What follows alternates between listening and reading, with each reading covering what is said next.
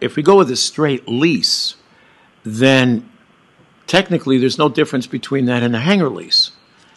So I think there's something to be said about why would we hold this individual, Mr. Fraser, to a higher standard than we would for a hangar lease if it is not revenue sharing, if it's a straight lease. So that's something that has to be bear in mind so that we're not providing disparate treatment. But then on the other hand, why wasn't it open for bid? And that's a whole nother question. But I think before we go any further, let's get the opinion from Brian Kane, and then we'll go from there. Bill, you are the liaison, so it might behoove you to get together when we get that opinion with Mr. Fraser and Stephen, and let's see where we go from there.